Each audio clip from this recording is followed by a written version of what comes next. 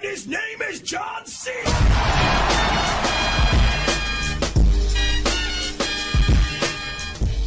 As you can see by my presentation here, the async workflow is significantly better than the coroutine workflow, but let me show you why. Hey boys, so I've got this little scene here. We've got a shape manager, and then we've got these three shapes here, and there's just two scripts, the shape and the shape manager. So I'll show the shape first. So all it is one coroutine here that takes in a duration, and for the duration it will just rotate the shape.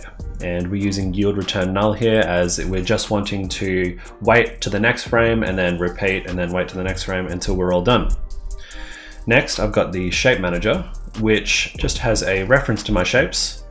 And then the button in the scene will click this and it will just loop over the shapes and start all my coroutines. Each loop will just add a little bit of extra time. So the result of that will be this, just the shape spinning. As you can see, each one lasts for a little bit of extra time. And if we want, we can just keep clicking it and it will speed up as they are all stacking. Cool bananas. So the first thing we're going to do is convert this workflow to the async workflow as opposed to the coroutine workflow. So to do that is quite simple. I'm going to just copy this and let's change this function first to asynchronous. So we want to remove IEnumerator and let's make this async, and for now let's return void. And then down here, instead of using yield return null, we will now await task, and this is in the system threading tasks namespace, yield, which is almost the equivalent to yield return null. I'll talk about this a little bit later. And that is all we have to do to convert a coroutine into an asynchronous function. So that's pretty easy. So save that, and then across here in our shape manager, we now don't need to start coroutine. We can just directly call it just like that. All right, so now in our Unity editor, let's see. And as you can see, it does the exact same thing. But what is the benefit here? I mean, all we've really done is made the code a little bit cleaner, a little bit shorter, right? We don't have to call start coroutine here. This is about the same. So to get into the benefits of this, we need to start talking about use cases. And before I continue, right in this, I'm just rotating a shape, right? But in your game, you could be doing anything from waiting for an attack animation or a missile or moving a character, you know, any kind of game logic. Just replace this rotation with that, okay?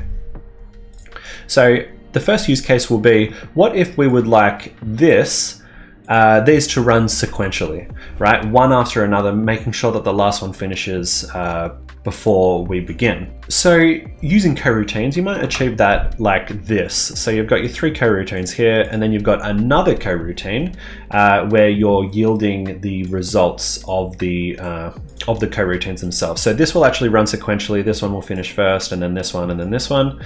Alternatively, you might do something like this. So you might have coroutines, and then you're chaining your coroutines, which can get hella messy.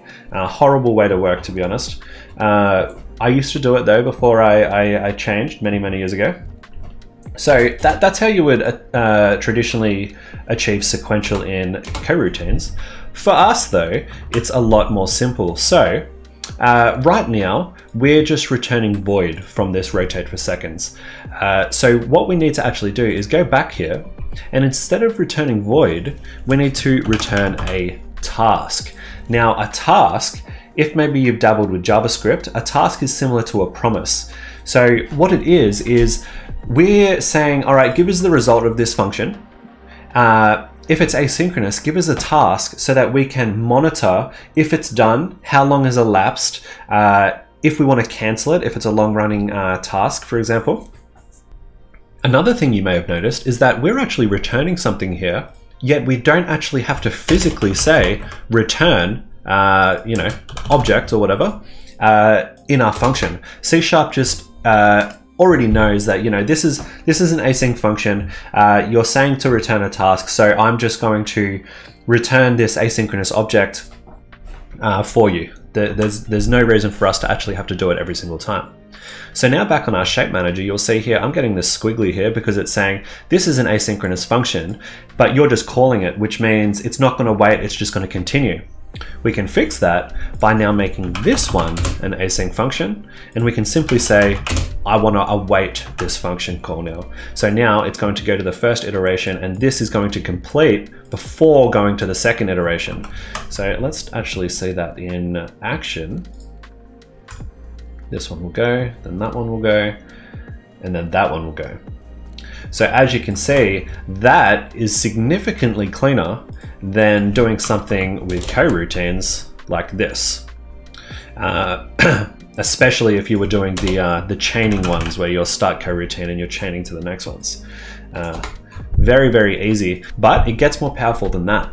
Let's say we don't actually want to run these sequentially. We want to run these synchronously, so all at once, but we still want to make sure that they're all done before we continue to our next logic. So, as an example, I'm going to make a serialized field here, game object, and this is just going to be my finished text. And if I go back into Unity here, I've actually made just this little finished text here, just like that.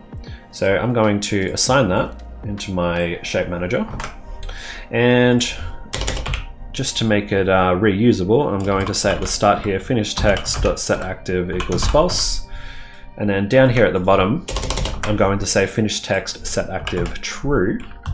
Now let's actually make this synchronous. So we obviously don't want to await this, or else it will be sequential, but we do want to keep track of this, because this is a task, remember? This is returning a task. We need to keep track of it to make sure that they're all finished. So we can create a little collection here, tasks equal new task, and the size of it is going to be the same as what we're iterating here, because we know that there's 3 shapes, so we're gonna hold 3 tasks. Now down here, we can say tasks.i is equal to this task. Now we've got our 3 tasks, so what we can do is we can await task.whenAll and just send in our tasks array. So this, as soon as this is called, these will start rotating straight away. So they're all going to start rotating together, but they're all going to be rotating at different time lengths. We don't necessarily know these arbitrary time lengths. When it gets to here, this will wait for all 3 of them to complete before continuing. So let's see that in action. Play, and as you can see, they're all starting. And there we go, and now our finished text has shown. Beautiful. And to give you a better use case, say you're doing a tactics game where you've got like 5 enemies and 5 friendlies, and they all attack at the same time. So all the enemies attack, and then all the units players attack. You could loop through all of your enemies and attack. Some of them might be casting a missile, some of them might be, you know, swinging a 2-hand weapon, who knows, and they could be going for any number, like any amount of time. So you could just call them all, put them all into a task array, and then wait for them all to finish. With coroutines, you can do like messy things, like for example, you could send in an action here. This will be a callback. And then when the task finishes, you could do callback, right? And then when you're actually calling these things, you could be like start coroutine, whoops, action 1, and then in here you could set your callback. And now you could have like a private variable up here, private int enemies finished attacking, and you could say like that plus. Right, and then you could have some kind of while loop that's constantly checking have all the units finished attacking, and then you could action it and then continue. Basically, it's messy. Also, you could, if all these scripts were in the same script, you could just do that without the callback. But to be honest, it's pretty horrible. It's a crappy way to work, and it makes code super unclean, in my opinion. This is incredibly simple, and I'm setting these rotate for second tasks to this, but as long as it's a task, it does not matter what it is. This could be any number of functions. you can just slam them all into the tasks list and it will all work exactly the same. If you don't like using arrays because you think they're a little bit rigid, you can just make a list here of task, and then here task, you can just say tasks add, and then just chuck that in like that. And that will work just fine as well. Another thing you could do possibly is you could, let's say that this starts at 1. And then our first one, our first shape, we can actually run sequentially. So let's await this. Like that. Actually, no, that's our first one, so 0. So this one will be running sequentially, and then these ones will be running synchronously. So let's see what that does. That one will finish, and then those ones will go. So very, very flexible. Now, I have not even told you about the most powerful thing of the async workflow over a coroutine workflow. And that is that async functions can actually return data, okay, which you cannot do in coroutines. So let me show you. So let's make an async function here. Now, when you're returning something from an async function, you need to wrap it in this task object. And let's say just returning an int, and this will be called get random number. And then in here we'll say var random number is equal to random Unity engine range, and let's make it between 100 and 300. And because we're in an async function, let's make it a little bit interesting and actually await that amount of time. So task.delay, send in our random number.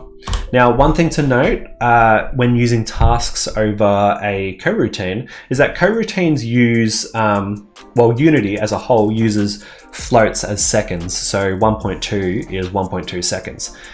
With C#, with tasks in C#, they use milliseconds. So here you can see I'm waiting anywhere between 100 to 300 milliseconds, which would be 0.1 or 0.3 in Unity standard, okay? So for example, also, if you're using Unity units, and let's just call that delay, to use that here in a task, you could cast it to an int, and then you could just do delay times 1000. And that will do the same thing. It will convert 1.2 into 1200, and then you'll be good to go. But we're not accepting anything here. We're just saying, just wait for the random number, and then we will return random number. So now we can say, let's just copy this out, and we can say var random number is equal to get random number, and then we will print random number. So if we go back to Unity now, let's just not maximize it, then press start. Aha, so this is obviously not what we wanted to return. So this is an asynchronous function, but I did not await it here. And if you do not await an asynchronous function, it will return the task object as opposed to the value, the result of the task.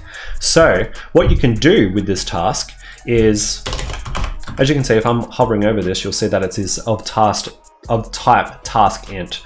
And with this, I can check, is it canceled? Is it completed? And if I wanted to, I could actually cancel the task. So if you're doing, like, for example, a button click, and it will do a long running task on some kind of UI thing, you might want to give the user to cancel it if it's taking too long. So then now that you've got this reference to this task, they click the button, you cancel the task, it stops running. Okay, that's a little bit deeper than what I wanted to go for this video. So for now, I'm just going to await it, and as you can see, if I hover over it now, it's actually the int. So if we press play, we can press start, and we'll get our random numbers after it's awaited it. Easy peasy. And if you're trying to call an async function, but not from an async function, you obviously can't use the await keyword here. So an alternative is to say get awaiter dot get result, and that will be the same thing. It will give you the integer number.